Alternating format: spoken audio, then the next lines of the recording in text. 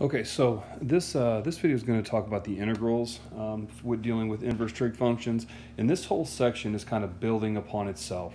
We first started with the derivatives of these inverse trig functions, and we proved those, so you know those are good, and then we did a few examples. We also know that if we have the derivatives, then we can work backwards into the antiderivative or the integral. So what I have up here are strictly the integrals from the derivatives that we discussed. And it's pretty clear that from this setup right here that this integral would be in fact your inverse sine of x and then plus c. Similar for that second one, we would have the inverse tan of x plus c, very recognizable from its derivative. And then the third one, you'll note that it's missing the absolute value on the x, but whenever you come up with the integral itself, the absolute value is going to be placed upon the x for the inverse secant. This logic that allows for this is very similar to the derivative when we worked with the natural log of x versus the natural log of the absolute value of x, and then we transition into the integral as well. And so losing the absolute value bars here and then placing them over here. Now, again, those are very specific integrals from the derivatives. We know, though, that chain rules can come into play a lot of times, in which case we would need to generalize quite a bit. And so to generalize this, we'll talk about using U's and A's, okay? So over here, I'm going to go ahead and use the integral of 1 over the square root of a squared minus u squared du, okay? Now, the reason why this is a couple things are important here. Again, we know that chain rules exist. Anytime you're dealing with undoing a chain rule with an antiderivative, that's going to be where your u sub comes into play. And so when we write it like this, we're integrating with respect to u. So this guy here, this is what we're integrating with respect to. A would be our constant in this. And you can see it's kind of the same way. That's what we're integrating with respect to, and this is our constant, okay? Doesn't have to be 1, just has to be a constant, and we'll talk about what happens as we look at a few examples. This then turns into the inverse sine of u over a plus c. Similar for the second one, if we take an a squared plus u squared du, that's going to be 1 over a inverse tan of u over a plus c. And then finally, this 1 over u square root of u squared minus a squared du would be a 1 over a inverse secant of the absolute value of u over a plus c. Now, again, a lot of this relates very clearly, other parts of it very not clearly, okay? And so we're actually going to prove this one momentarily, but I do again just want to point out the u is what we're integrating with respect to, so those a's would be constants. If this a were to be 1, you can see it wouldn't really affect the outcome any differently than it did over here. Okay, so we're gonna, well, I'm gonna go ahead and clear the screen real quick, and then I'll go ahead and we'll prove this one together, and then I'm sure that once we prove this one, the others will be a little more convincing. Okay, so we'll go ahead and prove this inverse secant one, and when I say prove, essentially I'm just gonna work it out and show you that the result is in fact what I had up on the screen a moment ago. Now, to do this, what we're going to do is, again, take advantage of something that we learned a few minutes ago and are convinced that it's correct. So I'm going to actually multiply top and bottom by 1 over root a squared. Now, you might be thinking, well, why in the world are you doing that? Well, I'm doing that so that I can create my constant of 1. If I can create my constant of 1, then I've really reduced this down significantly, and I've only got a little further to go. So when I do this, we know that this 1 over root a squared is going to be 1 over a. So I'm going to pull this 1 over a out to the front. So I've got a 1 over a. And then when I take this 1 over a squared and I go into this guy, my u is going to be left alone, and I'm going to have the square root of u squared minus a squared over root a squared. Okay, so all I did is I took this guy and I multiplied it right underneath there.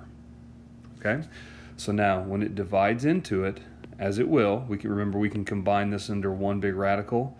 So when we combine that and divide each into each other, we'll have a 1 over a integral 1 over u big square root u over a squared minus 1, followed by my du. I have my du up here as well. Okay? So now, remember, we're trying to take advantage of something we learned a minute ago that we're convinced is correct. So at this stage, I'm going to let an x equal u over a. If I let x equal u over a, and if you're questioning again why I'm doing that, think back to the derivative that we talked about a few minutes ago. It had a 1 here, which we're good with now, but it also had an x here. So that's why I'm letting my substitution be what it is. If we let x equal u over a, then u equals ax and du equals a dx. So let me go ahead and substitute some stuff in now. The u value right here is going to be replaced with an ax, and then the square root right there is going to now be an x squared minus 1. So I replace the u over a with the x, and then my du is going to be replaced by an a dx. And so we're almost there. You'll note that this a and this a go away, and so when all's said and done, I'm looking at 1 over a integral 1 over x root x squared minus 1 dx, and we just talked a little while ago that from the derivative we know that that thing there is the inverse secant of the absolute value of x plus c. But we can't forget we now have this 1 over a out in front. And we also can't forget we didn't start in x's, we started in u's. So now I'm going to substitute back where my x equals u over a. So if I bring this now full circle, I get 1 over a inverse secant of the absolute value of u over a plus c. So now hopefully if you were convinced the derivative was right, and then you're convinced that a derivative and an antiderivative are opposites, hopefully now you're convinced, having worked through this, the general form also supports that idea. Okay, so let's take a look at a specific example now. When it comes to these integrals, it's all going to be about recognition. When you see an integral like this, in Calc 1 it was always, can you integrate it directly, can you manipulate it, or was it going to be a u sub? And I would encourage you to go through that same thought process on all of the integrals, but now we're also going to be introducing these new ideas and where it's going to be another kind of checklist you need to incorporate. What does it represent? What does it kind of look like it might do? And in this case, it's very pretty clear with this x and this root something squared minus something, we're hopefully going to be going down the inverse secant road. And if that's the case, I want to get this set up a little bit more precisely. I'm going to call this the integral 1 over x, and then I've got a square root here. And so hopefully everybody will agree that what I have written is the exact same thing. All right? Now the reason why I'm doing this is actually twofold. One of them is chances are we're going to need a substitution because this isn't just an x, this is a 2x. The other thing is I want to make sure that when all's said and done, I'm able to really understand what my u's are, what my a's are, what my dx is, what my du is, all that stuff. And so by writing it like this, it's going to give me an advantage. So when I write it like this, I can see my u is going to be 2x. I can see my a value is going to be the square root of 7. My du is going to be 2 dx, which means that 1/2 du equals dx. Okay, so let's take this now to our advantage and rewrite this integral. So I'm going to have 1 over my x value, as you can see from here, my x would be u over 2. So I've got a u over 2, a square root now of u squared minus root 7 squared with a dx of 1/2 du. And so now this 1/2 and this 1/2 go away, and we're to the general form now of 1 over u root u squared minus square root of 7 squared du. So now it's a perfect fit for our formula we came up with just a moment ago. Our formula started 1 over a. So 1 over root 7, inverse secant of the absolute value of u over a plus c. And then when we substitute back in to our x's, our u was 2x. And then we have over our square root of 7 plus c. So there is that integral. Not a whole lot of work really needed to be done here. It's all about recognition. If you can recognize that we're approaching an inverse secant integral, then at that point rewriting it and understanding this blue and red information right here is going to make the world of difference in being able to push through these integrals. All right, so now in this example we're dealing with a definite integral. So again, I always encourage you to think easy before you really think that you're going to have to reinvent the wheel here. So if you look really deep into this, you can hopefully see an inverse sign starting to show itself. Now, once again, I'd probably go ahead and rewrite it. I'll keep those bounds on there. And then this is e to the negative x over the square root of 1 minus e to the negative x squared dx. Okay? Now, just like the last one, we're going to have to do a u sub for this because it is something different than just x, but it turns out that our a value is 1 in this particular case. So my u would be e to the negative x, which conveniently now gives us a substitution for that numerator that we wanted. We're just going to need to carry this additional negative now. So now we'll have a negative integral 1 over root 1 minus u squared du. So that would fill apart really fast if we're on top of catching that it's going to be that inverse sign and picking things wisely. So the other thing I want to make sure of is I don't want to copy these numbers down here and here because these are x's, right? These numbers are x's, we need to be u's. But I would go ahead and I would just plug in this natural log right here. Maybe I'll do one of them with you guys here.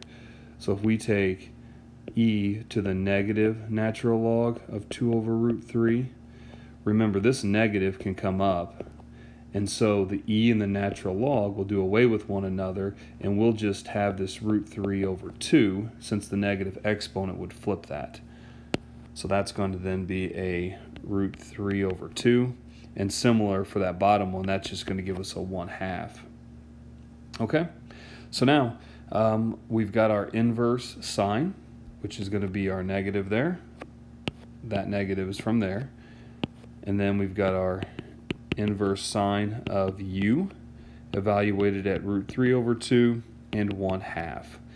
So when you evaluate this using the fundamental theorem of calculus, you end up with a negative pi over 6. Okay? So nothing too exciting when it comes to going from here to here, except something that I didn't mention. When I look at these inverse trig functions, there's generally 3 of them that I feel really comfortable with. The inverse sine, the inverse tangent, and the inverse secant. If you're good with those, remember you're good with the other 3. But if I think about this a little differently, let's suppose I scratch that out and put that negative right there. Well, now all of a sudden, what inverse trig function is this integral going to go to? Well, it's going to go to the inverse cosine, right? Which is kind of cool. And I picked this one because it's a definite integral.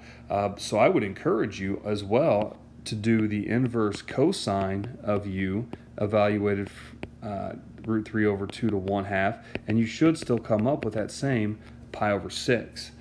So it's really kind of cool how those two things are related in this particular idea, and how we can choose one over the other just depending upon your preference.